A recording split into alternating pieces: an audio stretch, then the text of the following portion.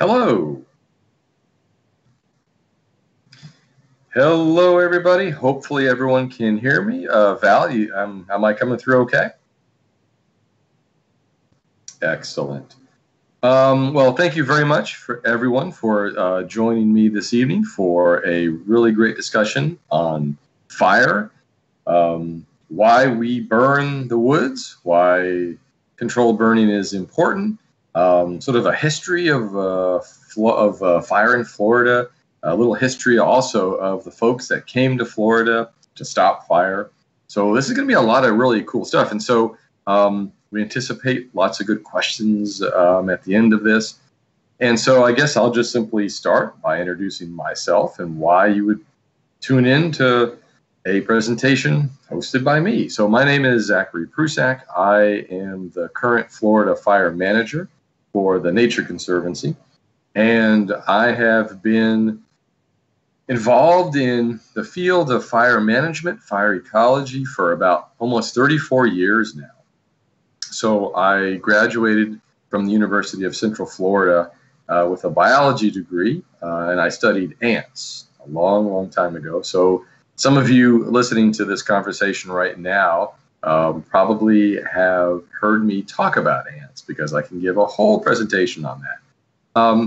But my interest in ants was sort of diverted to a career in fire when I first joined the Florida Park Service after I graduated. And it was an interest that has propelled me to where I am today. And it's one of the most important things I've done pretty much in my life from a conservation standpoint, because the success of conservation, the success of sustaining habitats and species globally is greatly dependent on two main forces, fire and water. And so I'm very honored to have worked with the Florida Park Service, the Brevard County Environmentally Endangered Lands Program, of course, the Nature Conservancy right now. I was a private contractor for a while, and I even worked for the government of Walt Disney World, Reedy Creek Improvement District, also doing fire on Disney property. So I've had quite the sort of career path, and it's been, I've met so many incredibly amazing people over this span. And so tonight, I'm just going to basically condense what I could spend days talking about into a nice, concise presentation about why it's important, why we do it, and again, why we set the woods on fire. So Valerie, are we set to go? All right. So now, if everything works out well, I will share my screen and we will have a presentation pop up.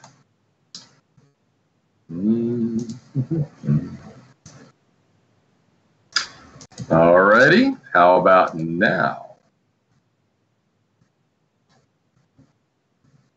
Can you see that? Alrighty, hang on there, no problem.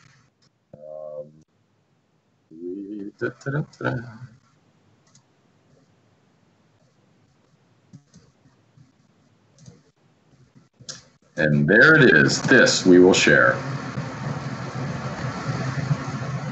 How does that look, Val? Do I get a thumbs up? It's great. Excellent. Okay. So all right, great. So we're going to talk, this is called Fire in Florida, Biodiversity through Pyrodiversity. So pretty much every bit of diversity that you see in a lot of these upland habitats comes from a variety or a diversity in fire. So hence the pyrodiversity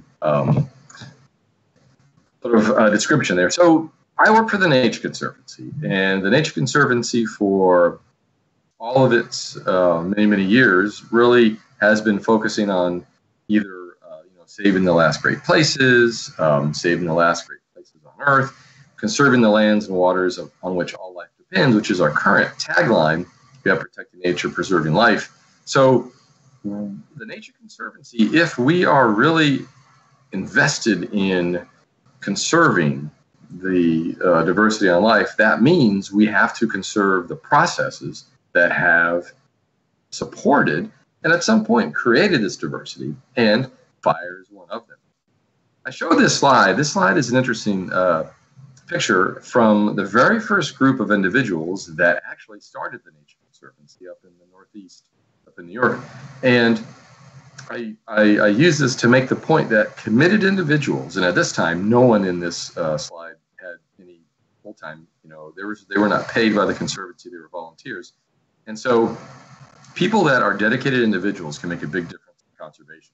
So if you're with the Native Plant Society, you're with the Nature Conservancy, individuals make a huge difference. And so these individuals started the Nature Conservancy, similar to the folks involved in the Native Plant Society and any other conservation group you belong to. You do make a difference.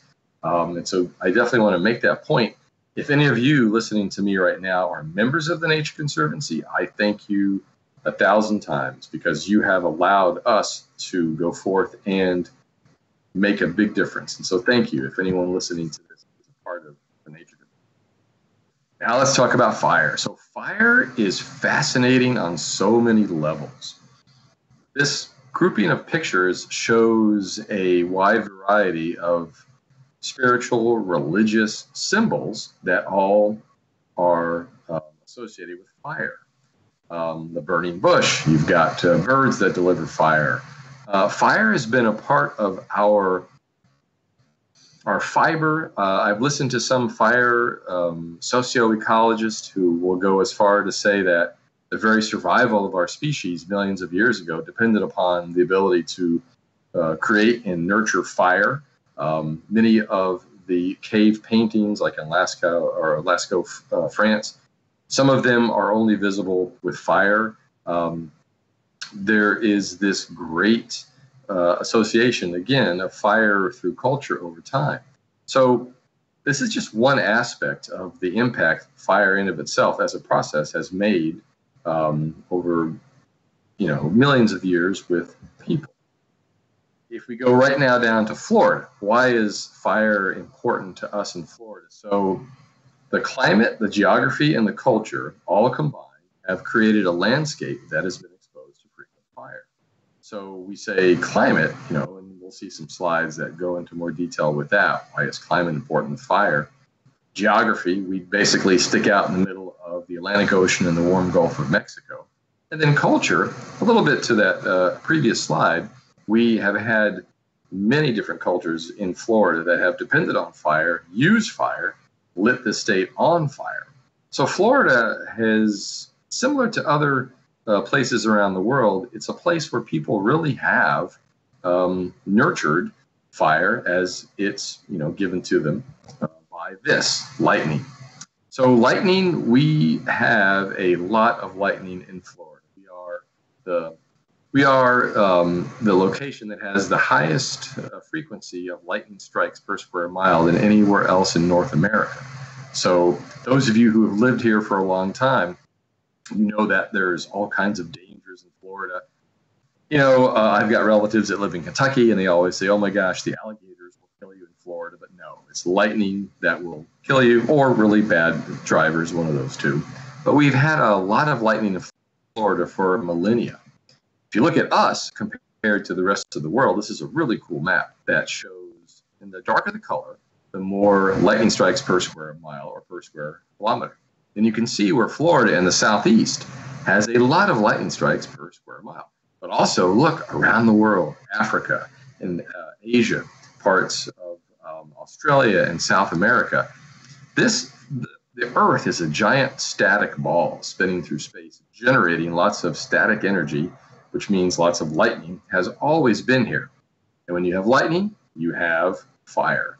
And so basically, if you're looking at this sort of equatorial distribution of lightning, you also have an equatorial distribution of habitats that burn readily, and their diversity depends on fire. To zoom in a little bit more, let's go down to Florida. So we know the southeast is a place where lots of lightning strikes happen. Florida, we have tons and tons and tons of lightning. So more than any other state in the southeast, Florida also has a widely diverse plant community and species that also their life cycles depend upon a frequent cycle of fire. So this is a picture that would, if I were to tell you what would a lightning caused fire look like, well, this is it. But just between all of us here, just us on this presentation, this actually is a picture from a helicopter where we actually are using these ping pong ball devices that light the woods on fire. But the effect is the exact same because it's very tough to get a picture of a lightning, cause fire. But imagine this scene all over Florida for millions of years. Lightning would hit a tree, the tree would catch fire at the base, the fire would spread. And so this pretty much was the scene in Florida and other parts of the world for a long, long time. Now let's throw people. We haven't been around for a very long part of sort of the age of the earth and the age of our habitats, but we have had a big impact on fire. So the upper picture, Native Americans, it's been demonstrated time and time again through records and all kinds of archives that they utilize the tool of fire for a wide variety of reasons, whether you're actually growing food, whether you're driving game, whether you're actually using it as a part of warfare. The Native Americans throughout our country and the world have utilized fire and still utilize fire. It's a big part of the Aboriginal culture in Australia to this day. In the lower picture, you have sort of the cracker cattle culture where fire was utilized as a way to grow food for the cattle in Florida. There's great images in art of the longleaf pine forest that has incorporated images of Native Americans setting it alight. Again, for all the reasons I mentioned before, whether it's food or even there's records of indigenous peoples utilizing fire within these forests to clear paths to walk, to clear out tall grass, which was assumed to have snakes and such. So there's a really interesting combination now between the historical fire frequencies and the much more recent Aboriginal Native American use of fire. Combined, these habitats that have been in this sort of belt of lightning now seem very likely and more the folks that lived in these habitats that were groomed by millions of years of lightning were very much presentable to the people that lived in that to light fire for their use. I mentioned the Celtic cracker culture. This is a fascinating subject for those of you who live in Florida and the Southeast. Folks that brought cattle over to Florida to earn a living found that the cattle that they actually bred and utilized were able to get forage from sort of the longleaf flatwoods if it was burned often. And they realized that what they had seen from the Native Americans burning, and of course what they had seen from lightning, allowed for a pretty robust culture and business model of growing cattle in Florida. But again, using fire as the tool to grow forage for the cows. So all of that combined, you would think, wow, Florida, it's just this amazing fire state. Who would ever think to sort of put that out? So the Clark-McNary Act of 1924 prohibited federal funding to any state that tolerated controlled burning. There was this great movement of sort of anti-fire sentiment, and a lot of it was funded through the U.S. Forest Service and also other timber industries. An example was this, the Dixie Crusaders. So they were a group of folks that traveled throughout the South, and especially Florida, bringing, and if you can look at that slide and see what that truck says, exhibits and motion pictures and lectures, forestry, better use of land. And you can see right behind the cab, it says, "Stop Woods Fire." So look at these folks, very well-dressed, professional people, and they would come into towns in the South and they would show motion pictures. For example, the one called Burnin' Bill in the bottom there, that would try to persuade people to not light the woods on fire.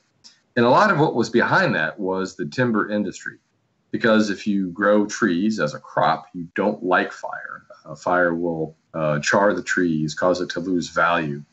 And so there was this pretty strong movement that was supported a lot by some of the wildfires out west. There was the classic 1910 Big Burn. So they were building on the sentiment of fire is something to be fought. It's not a natural process, and the people that do fire or light fire had something wrong with them. This is really must be stopped at all costs. And so this is a fascinating part of our history, and there's so much written about this. I would recommend to anyone interested in the history of this to look up the books written by a fellow named Stephen Pyne, Pyne, and yes, his last name is Pyne, but an amazing fire historian that writes about fire globally and is especially interested in things like this, sort of the social aspects of fire. So these folks came into Florida, and for the most part were not successful in convincing some of the larger landowners to stop burning, because some of those larger landowners were raising cattle, and they knew that they were stewards of the land. They knew that their crop, their cattle, would perish unless they burned. And so I will definitely throw out a huge debt of gratitude to our larger landowners, which were the families who raised cattle for multiple generations. They literally and metaphorically kept the flame going in Florida, because these folks had a pretty impressive impact on some cities, but not all. And then there's this. So, I started sort of this presentation with the deeper, almost spiritual aspects of the place fire has globally in religions and culture and history. Well, it does also in advertising and marketing. So we build on what the Dixie Crusaders started.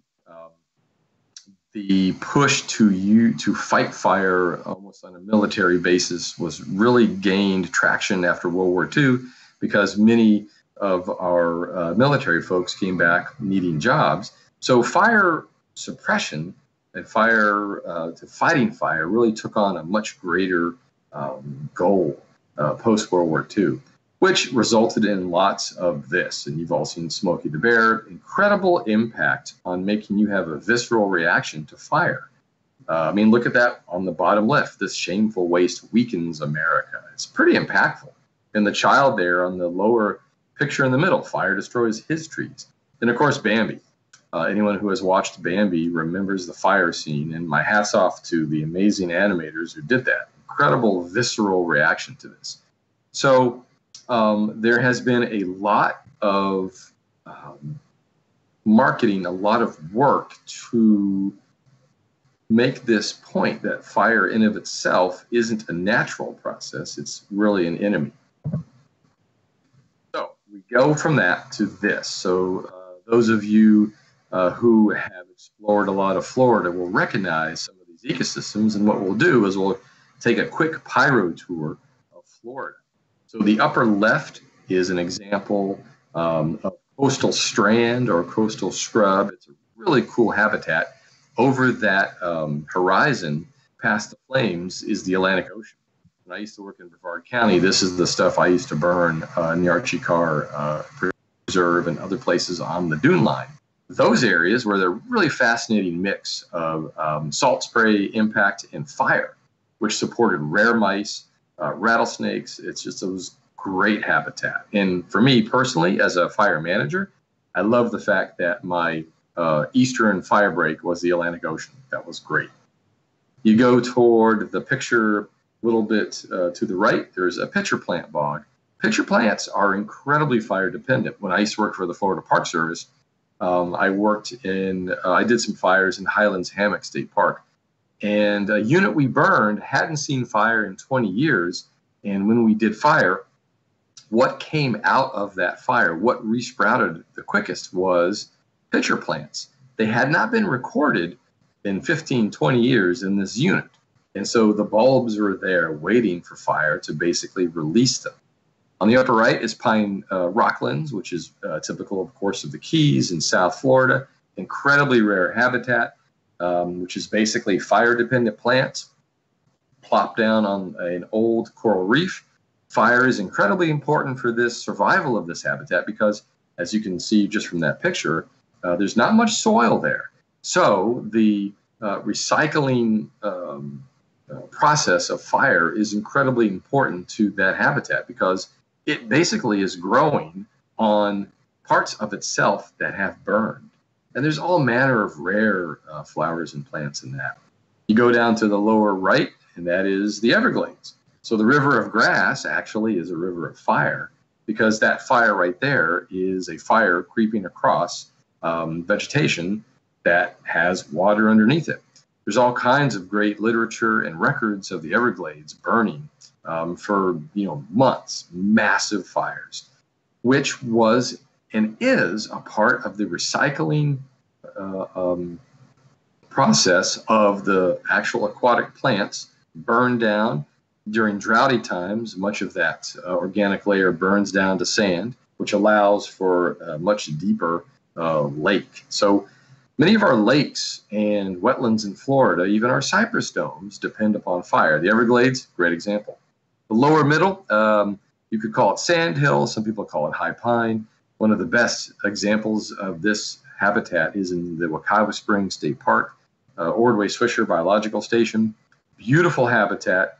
And if you burn that every 2 years, which is incredibly frequent, you get this amazing sort of a wheat field appearance to it. Beautiful habitat, incredibly rare in this form because it depends on such a frequent fire. And then the lower left, something that is more akin to the western habitats, the sandpine scrub. When it burns, it's this what they call stand replacement fire. Very unique to sandpine scrub. The sandpine trees themselves, incredibly weak. They get to a certain age, they fall down. But when they burn, they release millions of seeds. The fire is incredibly hot, basically sterilizes a lot of the vegetation and soil around it. And what comes up after that? Sandpines. So it's a fascinating habitat, a challenge to fire managers. My hat's off to the folks at Jonathan Dickinson State Park. They do a great job of managing sandpine scrub. It is a habitat that will take over sandhill. So if you don't burn sandhill enough, sandpine scrub begins to come in. And this is just a quick snapshot of the pyrogenic habitats in Florida. Longleaf pine, scrub. It's just, there's so many of our 70 to 80 different habitats that have fire as a part of their life cycle. Any one of these can be altered or changed if you remove fire. If I take fire away from those pitcher plants, if I take fire away from that sandhill, they will change into something else, which is a natural progression. But it is something as a fire manager and a fire ecologist I'm very aware of, that I have a responsibility to maintain what is unique about Florida. What is unique about Florida is its pyrodiversity.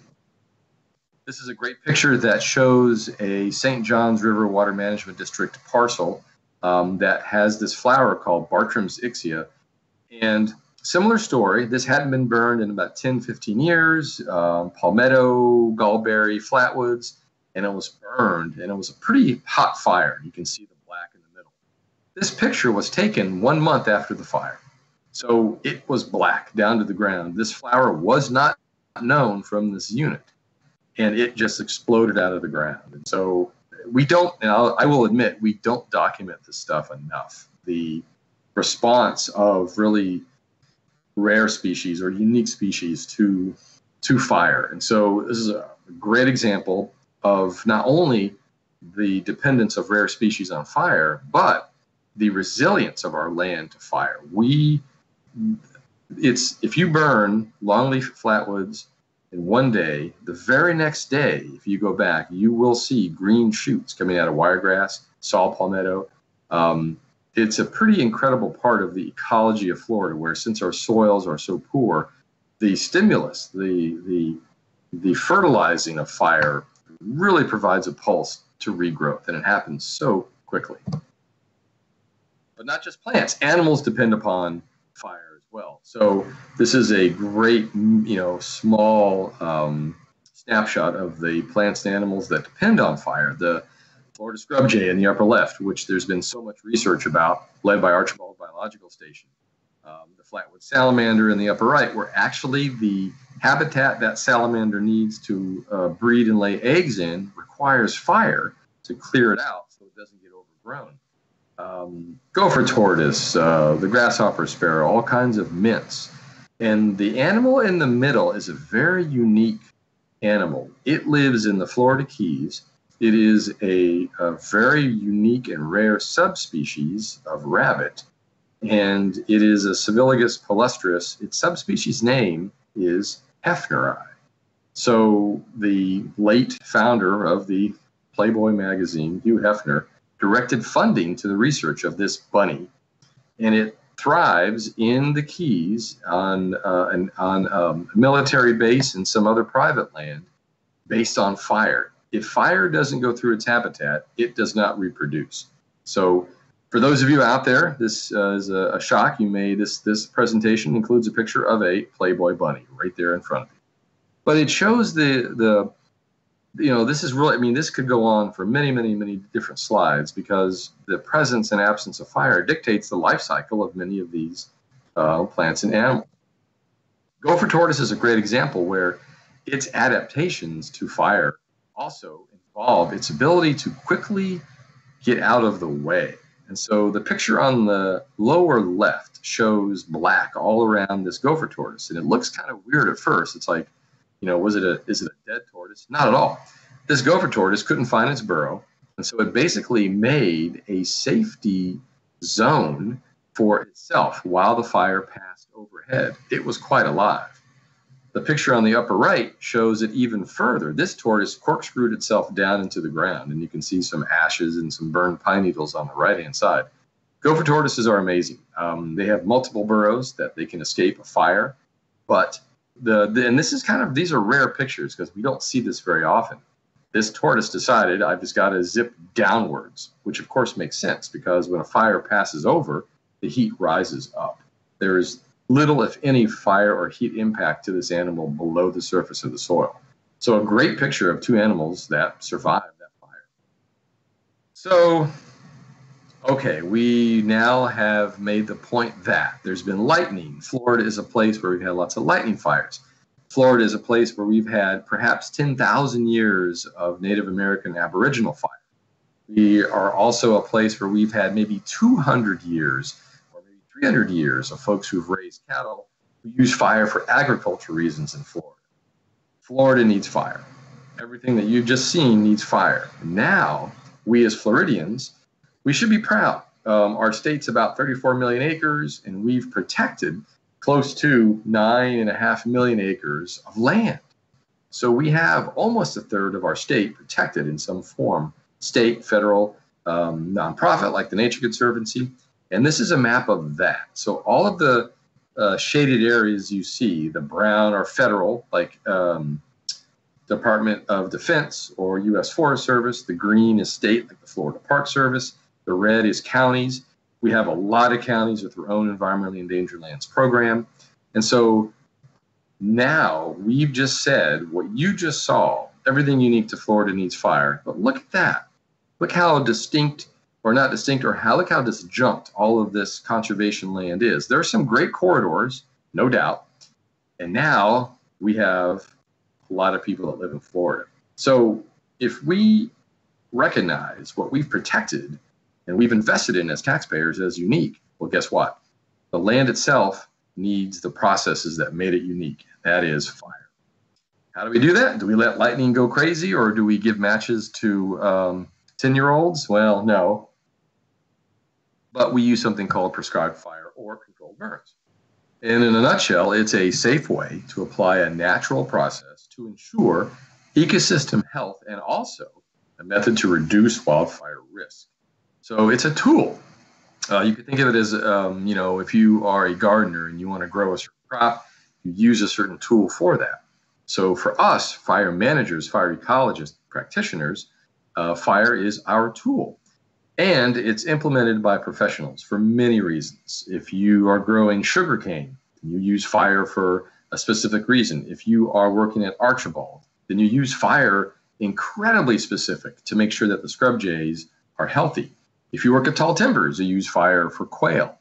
all kinds of reasons to use fire.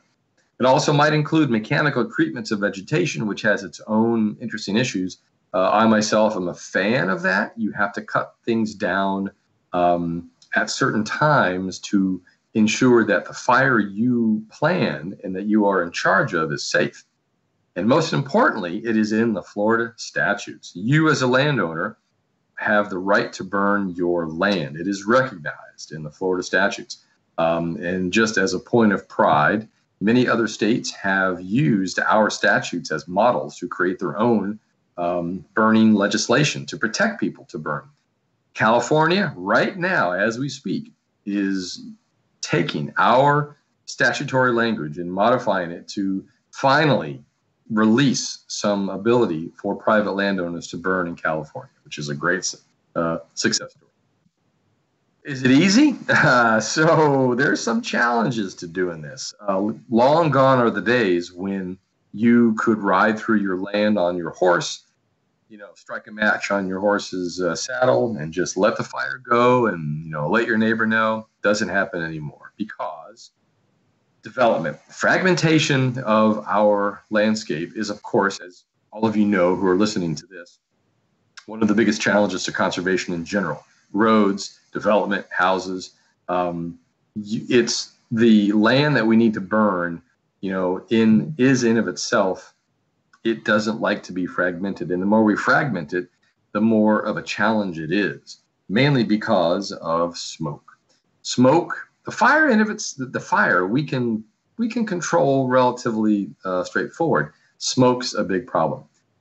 Our population, we've got 21 million people in Florida, and that number will probably go up even as we get through this pandemic. And many of those people come from places that do not burn, or they used to, but they don't anymore, like California. California has had similar social history and ecology similar to Florida. They had an incredible diverse Native American population. Their landscape burned a lot before people started to build. And this is a big challenge. The conservation acquisitions are often fragmented. Whether any kind of conservation acquisition program depends upon a willing seller. We can't go in and go, this property would be great if it's like this, shaped in a certain way. We have to go by what the folks want to sell. And that presents a challenge to a land manager once it's actually purchased. There's competing priorities within conservation agencies. I used to work for the Florida Park Service. There were days when it was a good burn day, but if the campgrounds needed cleaning, if there was an interpretation I had to do, you often had to put off something for another. Our staffing, the next line, lack of funding for dedicated professional fire staff. I am the Florida Fire Manager for the Nature Conservancy, but I also have other duties as well. Most fire practitioners in our public lands have other jobs, and that's a challenge. And so, to try to increase staffing in public agencies is a challenge. And then the rapid change in land ownership use. Like I mentioned earlier, I tip my hat to the cattle families who did so much work for our lands. And some of the best conservation parcels we have today are ones that came from those large families. But imagine yourself a fifth generation Floridian, your grandparents, your parents will say to you, when we go, this 50,000 acres of land is yours. We raise cattle. You might clear $100,000 a year if you work really hard. And then a developer comes to you and says, this land that you've inherited, I'll give you $5-10 million for it. It's a challenge. And so there is this rapid change in what the land used to be, what stewardship used to happen on it is changing quickly. And there's a picture of smoke. Smoke is our biggest challenge by far as a fire practitioner. We know those lands need to burn. We know that they will burn in case of drought and such. And so this is a challenge to work around the placement of roads, which is why it's incredibly important to pay attention to where roadways, will go, could go. That is one of our biggest impediments. So like Homer would say, why would we even do this? Why would we take up the torch and risk so much? Well, why the heck are we burning? So this is just from my perspective as the Nature Conservancy. And that picture in the upper left shows a great crew a long time ago in Minnesota doing a fire. And the picture on the bottom shows my crew in Central Florida on Tiger Creek Preserve doing a fire as well.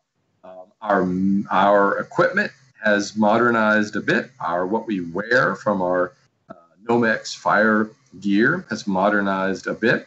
We are a very unique organization that is a nonprofit that also abides by federal firefighting standards and guidelines. So we have the best of both worlds. We can work with private landowners. We can work with the highest level federal land managers to try, all of us, to get fire done. We understand if we're trying to protect nature, preserve life, saving the last great places, all of those different taglines, the heart of it is the processes that have shaped the land. Fire and water are the two biggest processes in Florida. If you alter them, if you alter the presence or absence or timing of fire and water, the habitats, the species you see will change. So the Nature Conservancy has made a commitment to ensuring that fire gets done on the landscape. Try the best we can at multiple levels, government relations, agreements, and then just simply helping each other out with a phone call. You need help. So it's this blend, this little triangle. So there's fire management, which includes fire prevention and suppression, and then fire culture, where fire has been a part of the landscape, and try to learn more about that. We have neglected, I will admit this, a lot of our fire culture, and we're beginning to finally realize that we were wrong. So I have worked a lot with Native the indigenous folks in the Everglades, in the Northwest, in Oregon and Washington, to try to really understand how fire has played a part in their culture, but also how they have shaped the land with that. And then you have fire ecology. So all of this combines to basically what we call integrated fire management, trying to keep people safe, trying to understand the background and history of fire, and also understand the ecology, what we want to try to preserve for the next generations. If we, as biologists, we know that if we can preserve the highest level of diversity we can in any kind of landscape, we can hand something off to the next generation with a better chance to mitigate whatever comes our way. If it's warmer weather, wetter weather, drier, cooler, if the landscape in of itself, shaped by fire, can be tended and then given to the next generation at a high diverse level, then we've done our job. So now we'll get to some cool fire pictures. Those of you, you may or may not know Steve Morrison in the upper left, Sticky Steve, one of our great fire professionals in the Nature Conservancy. He's retired. One of the great things about fire is that it brings together a diverse group of people to do this incredibly important job on the landscape. Fire doesn't recognize, fire embraces diversity. Fire embraces whether it's gender, ethnic, religious, political diversity. Fire in of itself doesn't respond to differences in that. It embraces that. So a crew can be made up of anyone that can, if you can stand the heat outside, if you want to be part of a great collaborative effort to get great conservation work done, if you are calm under pressure, because I will not, I have to be honest, it is a dangerous profession. People get hurt and die every year. Not as many as you would think, but it's still a very dangerous profession that requires you to think like to care for your crew, to be very cognizant of what's going on. Those qualities embrace every single gender, religion, race. Which is one of the great things about fire. Here's a picture of Bob Wilkin lighting fire with his torch in a place in North Florida. Our fire crews wear what you see right there. So controlled burners, for the most part, wear a hard hat, which protects your head from tree limbs. What's called Nomex, or basically fire retardant clothing, the shirt and pants will prevent an ember from catching you on fire. and then any kind of hand tool that you can use to basically shepherd the fire once you light it. The key ingredient of leading these fires is you have to be a part chess player and part sheep herder, because you light a fire, and you have the ultimate goal is for the fire to put itself out. So you shepherd where it's going. You think like a chess player many hours ahead. You place people and equipment in a way to keep nudging, pushing it around, so you reach a blend of an ecological goal and a safety goal. Picture of a longleaf flatwoods burning.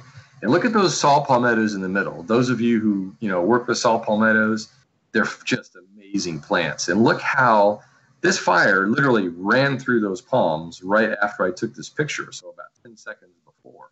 And notice the bud in the middle is still green. Perfect. The next day, the next week, the next 2 weeks, these saw palmettos may shoot forth a stalk of flowers, because they have weathered that fire. They've embraced the fire. The fire has now given that soil nutrients, and it'll shoot up some flowers. We do a lot of fire training. This is a picture from Ordway's Fisher Biological Station.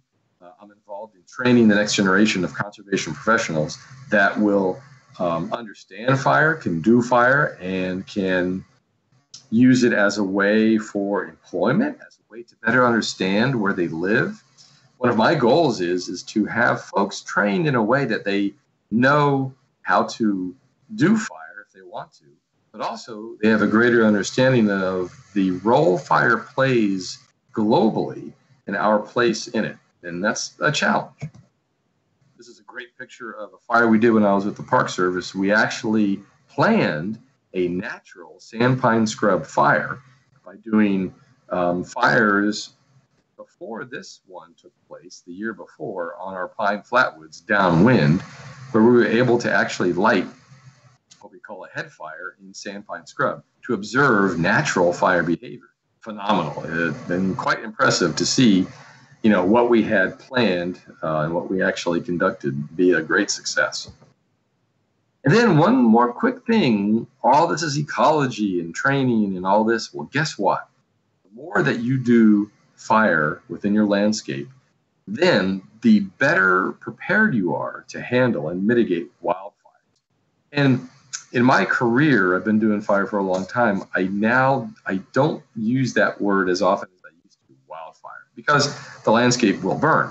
I will say fire that is uncontrolled. So what you're looking at now is when I used to work in Brevard County for the EEL program. We did the prescribed fire in 2007 in the middle, and there was a wildfire that started basically from 95, which is sort of on the bottom of this picture, heading east. And this wildfire it was dry, and it moved incredibly fast, and you can see the lines on the bottom there.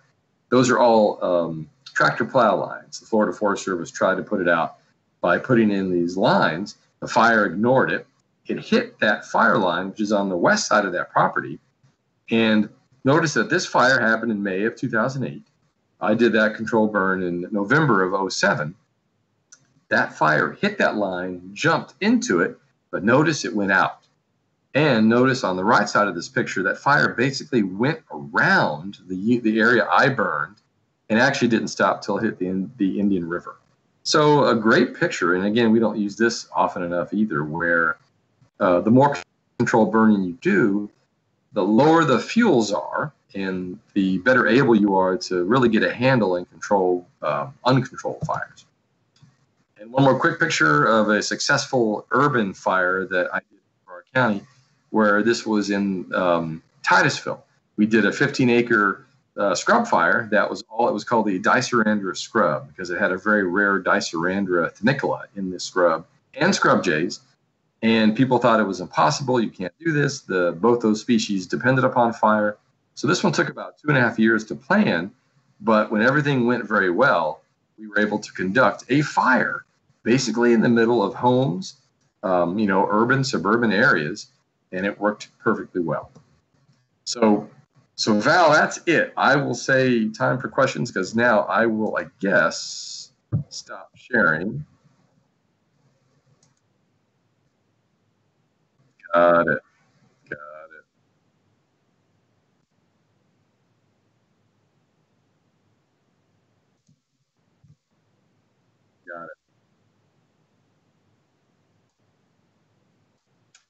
Working on it. Where that? There it is. Wait.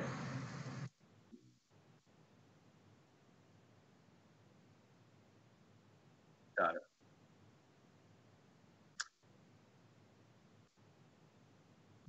There I am. There I am. Brian. Hi, Brian.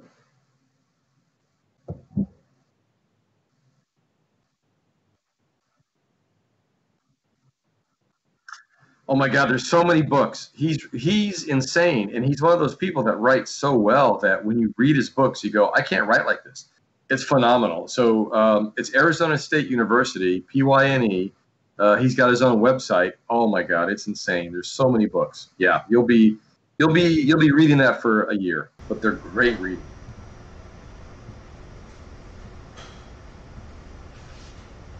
Some discussion. There was some other discussion about books. Um, Taylor compliments your presentation. Very cool presentation so far. Yeah, thank you. Taylor also asked if there's any opportunities for citizens to observe prescribed burns. Yes, that's a great question. So when I was with Brevard County, we would invite the public out because some of our burns are on the roadside and they could see it.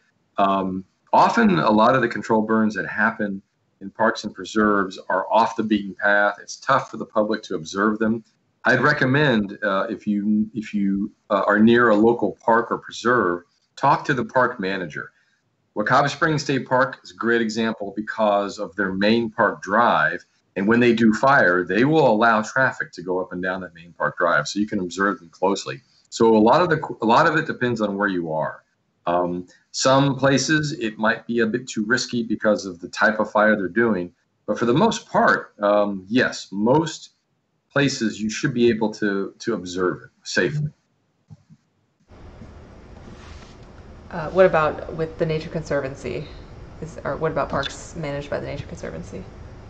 Yes, the Nature Conservancy. So the Disney Wilderness Preserve. If you contact me directly, we can let you know when there might be fires that take place. Pre-COVID in February or March, we did a public event that we invited people out to Disney Wilderness Preserve, and we did a fire right there on our main drive just for that reason.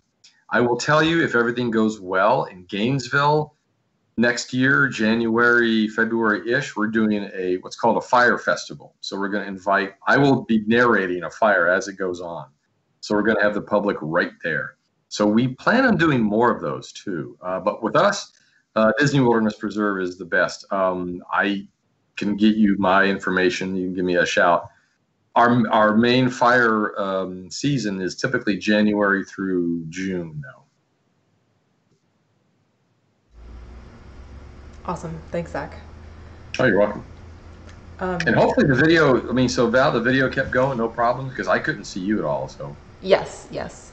Oh, awesome. Yes, I think your audio was a bit weird, and I think that's maybe because you turned off the webcam, or the webcam got turned off. Yeah, so this is really clear, but it wasn't very clear. Oh, okay. Once it was off, so. Yeah, I mean, we could hear you, but it was the volume was changing, and there was some. Oh, that's weird. Oh, sorry about that. Yeah, that was. Well, I'm glad everyone was patient with that, though. Well, I mean, we kept on. We had 6, and then we had 7, and then 8, and then 9, and so it seemed like pretty much everybody who got on stayed on. Okay, cool. So what else you got? Yes. Taylor wants to know, are there any restrictions on burning your lot if you live in a suburban neighborhood? That's a great question. So yes, potentially. And this is interesting. So if you're in a suburban area and a city area, the city and county can have extra burn restrictions on you burning your land based on what they view as hazards or risks, sometimes smoke or whatever. So even though Florida is a great state where you as a private landowner have the ability and right to burn your land, there often are other restrictions put on you from county and city. And the best way to find that out is to contact the local fire department. So the structure fire departments typically will know that. It's a great question. Because, yeah, I mean, it would be so. I knew someone, my old boss, who lived in Longwood would actually burn his lawn.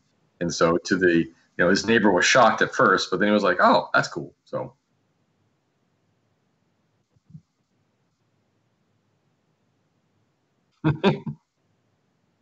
Yeah. Yeah. No, that's a great challenge that we need. So in the push to get our lawns more native, imagine if everyone's like where I live here, in Orlando, I know just by looking at the landscape that it used to be sandhill, it used to be some sort of xeric oak. And imagine if all of our lawns were like wiregrass, and native plants, where we could burn it and it would be so great. We have a long way to go, but that's kind of what I would envision would be the ideal rather than just our grass. And so then you would burn it more often. But yeah, the local fire departments would know that. Right. I mean, the Florida Native Plant Society actually finally owns property in what we call the Waria area, which is up by Ocklawaha, and we just burned it last week. I mean, it's 7 acres. I mean, Nice. the subdivision is a literal subdivision, but it's just not developed yet, and we just burned it. Nice, nice. Well, that's the best time to do that is before things are built, and then you keep doing that. If you reduce fuel, your smoke output is so low, and so that's a great time. Yeah, here in Mead Gardens, I'm hoping to actually do some fire with them. They've planted wiregrass, and so maybe that'll get that area going too. Yeah, that's a cool sandhill restoration site. Mm-hmm. Mm-hmm. Taylor also wants to know what can be done to increase funding for fire practitioners. Oh my God. Do you have a rich relative? Um, wow. Oh, that's a great question. So, I would say one of the things, and now we get into politics, because the amount of money available to fire suppression is astronomical. We are in a time where, from 1910 on, the mechanisms, the machinery of fire suppression has been so ingrained into processes and funding that it's almost impossible to push back against. Having said that, is fire suppression important? You bet. Fire suppression is a part of my fire plan. I know when I have to put it out. But what has happened over all of these decades is that a governor can declare a state of emergency. Federal funding, like in 1998 and 2001, can come in and pay for all kinds of suppression. Similar mechanisms do not exist for controlled burning. And so the public agencies that do fire have to depend upon their own budget process, which is approved by the governor and cabinet. So what you can do is get politically involved, try to ask the question you just asked me to your local representative. There isn't anyone right now in our House or Senate that actually is embracing fire from the standpoint of what the question you asked me. But that doesn't mean that there can't be. So you ask an amazingly great question, and it's one that I've struggled with for a long time because my controlled burning relies on grants, relies on funding from the Nature Conservancy. You as a landowner, it's your money. There should be money available for this. So let me just tell you real quick my ideal. So imagine this. This is why you should vote for me as governor. Now you really should. Is the governor can declare a state of emergency and get money for wildfires. There's nothing that says a governor cannot declare a state of opportunity to then get money for controlled burning. We know when the good weather forecasts are. In January, it's good for 3 months. The governor says, I declare a state of opportunity. Let's get some money in. We'll direct our public agencies to do more fire. We'll actually allocate money to private folks to do more fire. It could be done. But what it takes is it's going to take a change of a political mindset to get there. So that's an awesome question. And it is very, very, very, very, very hard, which is why the slides you saw, we work with each other all the time. My organization doesn't have enough people to do fire by itself, the Park Service, FWC. So we work together to make it happen. So that's a great question. Get politically involved. Try to push one of your representatives to support funding for more controlled burning. Awesome question.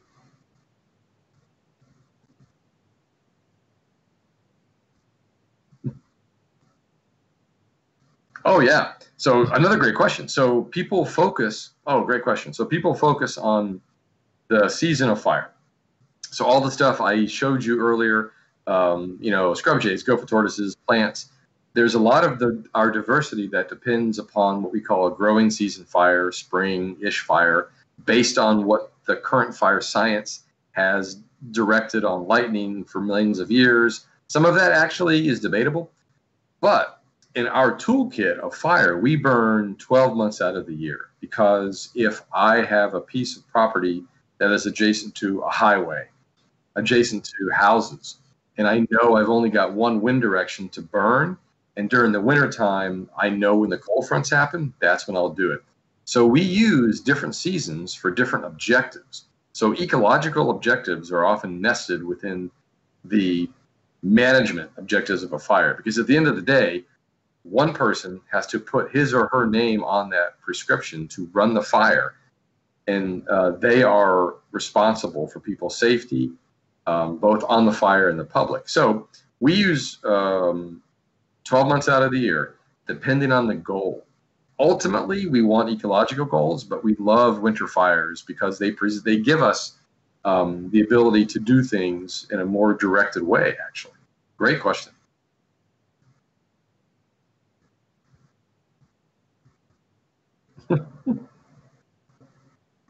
Yeah, I love that question. That's awesome. Yeah, people really, I mean, it's funny, you can get fire ecologists in a room and listen to all the fights and debates, but, from a fire manager standpoint, we have to think of all of that.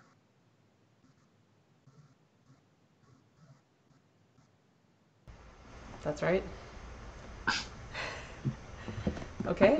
Well, that looks like all the questions. How can people get a hold of you?